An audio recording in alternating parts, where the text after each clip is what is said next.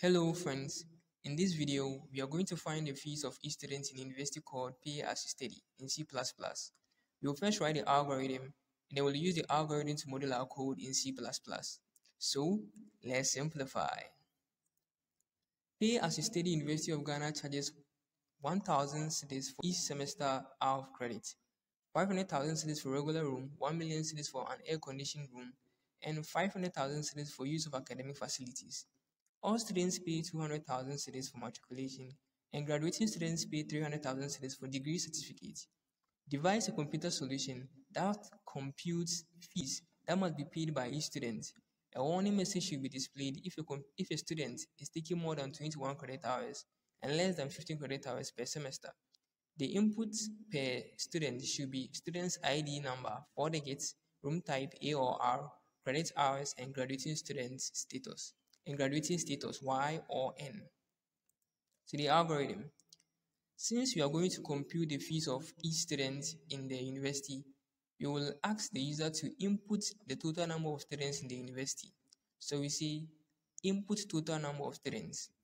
Now we set a for loop. For I equals 1 to total number of students, step 1.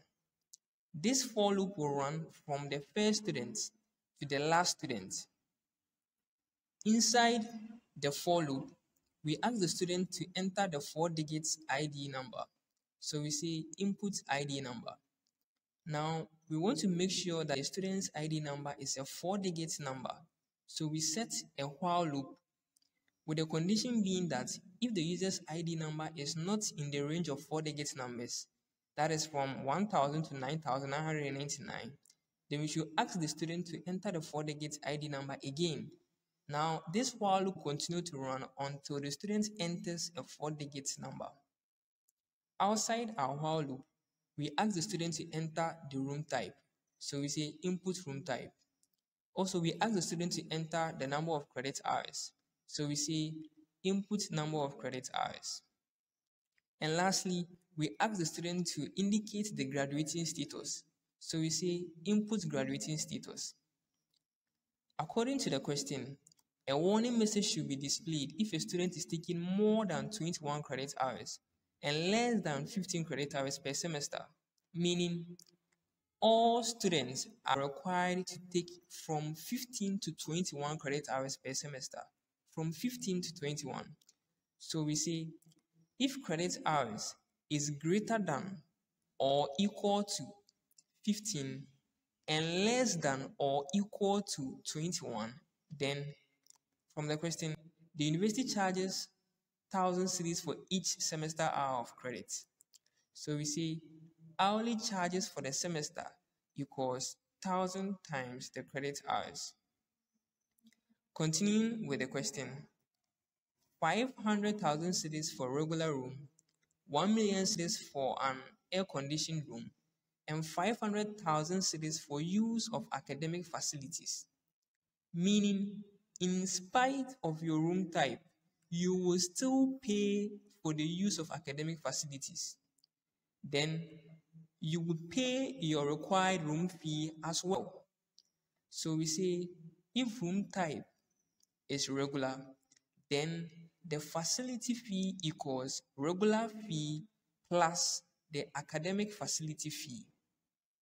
Else, that is, if the room is air conditioned, then the facility fee equals air-conditioned room fee plus the academic facility fee. And if on the graduating status, according to the question, all students pay 200,000 cedis for matriculation and graduating students pay 300,000 cedis for degree certificates, meaning in spite of your graduating status, you will still pay the matriculation fee.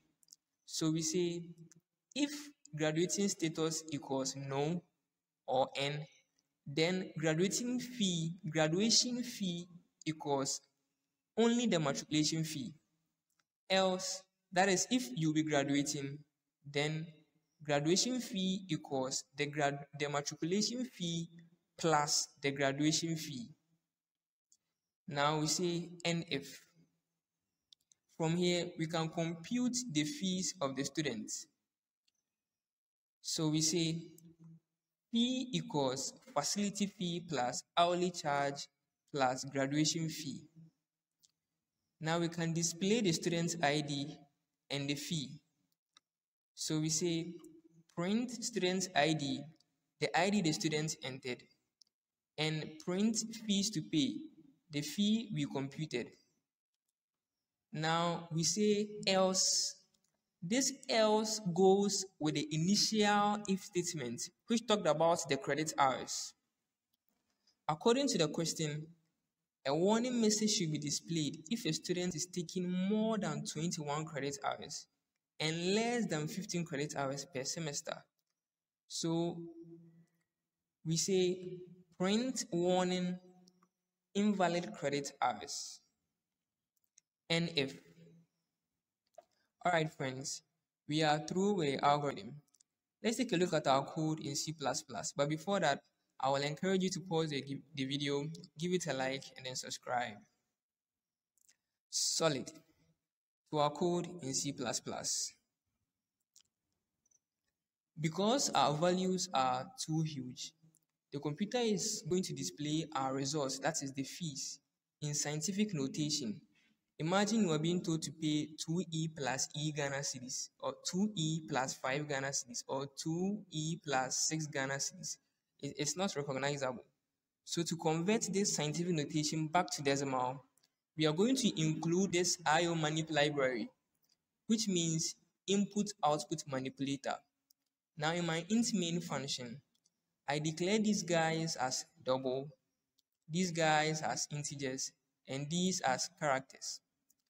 Now, I ask the computer to display to the user, enter the total number of students, and then the user should enter an integer value for the total number of students. From there, I set my for loop, which is going to run for every student, starting from student I, which is 1, to the last student. And each time, the students will be asked to enter the 4-digit ID number, which should be an integer, the room type, which should be a character R or A, the number of credit hours, which should also be an integer, and lastly, the graduating status, which must be a character Y or N. Now we set the if statement, which says that if the credit hours is between 15 and 21 inclusive, 15 and 21 hours inclusive, then this block of code should be executed. Else, this warning message should be shown. Something different you might have noticed is the set precision function, which was made possible by the IO_manip library, which I mentioned earlier. This cout fixed goes with a set precision, and the next student goes with a set precision. And the cout end line here will ensure that there is a space between the first student and the second student and the next student and the next consecutive student. So you should just leave a space between all of them. To have a better picture of what I'm talking about, let's input some values and run our code. So the total number of students in my university is 2. I and my very good friend. I entered my 4-digit student ID correctly 1678. My room type is an air-conditioned room, so A.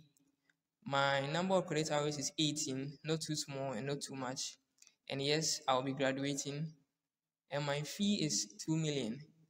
If we hadn't used set precision, the fee would have been 2E plus 6 Ghana cedis, which isn't much recognized.